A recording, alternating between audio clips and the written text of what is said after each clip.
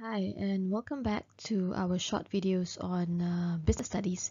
We are in the topic of business structure, and today we're going to look at a tiny topic inside business structure, which is privatization. Just a reminder that privatization is part of the A2 syllabus in your Cambridge International Exams.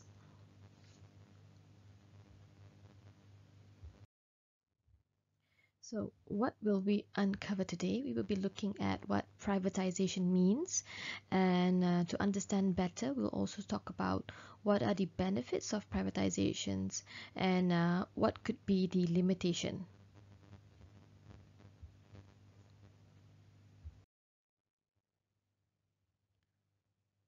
Now, privatization refers to the selling of businesses in the public sector. Public sector refers to all the businesses that's handled by the local government or the state, right? So the selling of the businesses from this sector into the private sector. So a quick recap, if you recall, private sector looks at more of a profit-oriented setup, right? So where people would have to pay for the services, as opposed to the public sector, where most of the services are catered to society at a very minimal cost or at times without fees.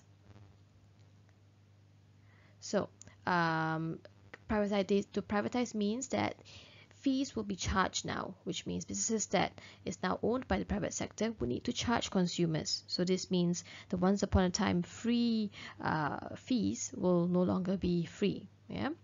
On the good side, or the benefits here, this would be good because the private sector is perceived to be more efficient or effective in terms of delivering quality service, because people are paying for it, so they would have to ensure that the services that they provide is up to a certain level.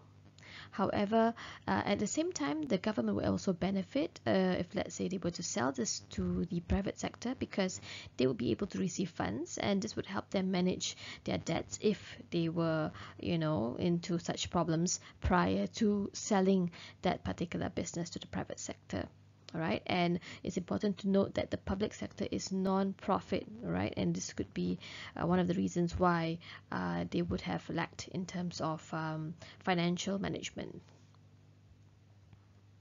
Now, what could be a limitation here? If you could see that the boxes are highlighted in red, so that signifies some of the limitations. This would lead to some of the job losses in the public sector, because it is now taken over by the private sector, and they will want to actually ensure that the business model is rationalized or made clean or fit to what is more efficient. All right, at the same time, the public may be a little wary with the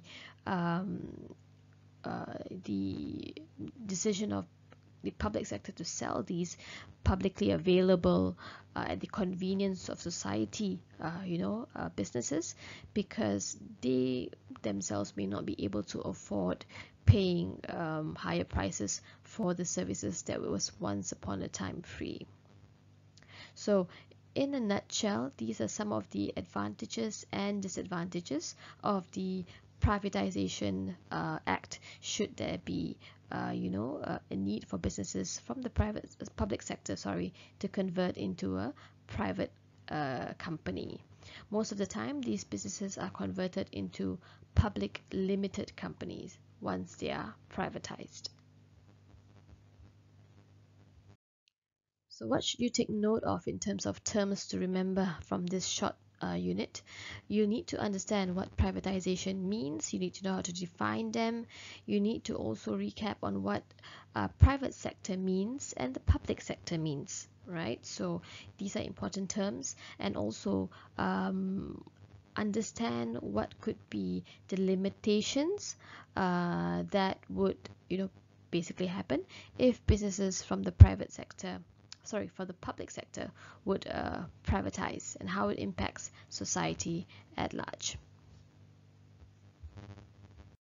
That's all for today's class. Thank you for following me this far.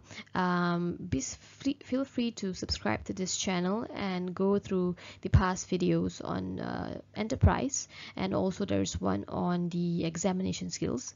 And I hope you benefit from these videos. Have a great day.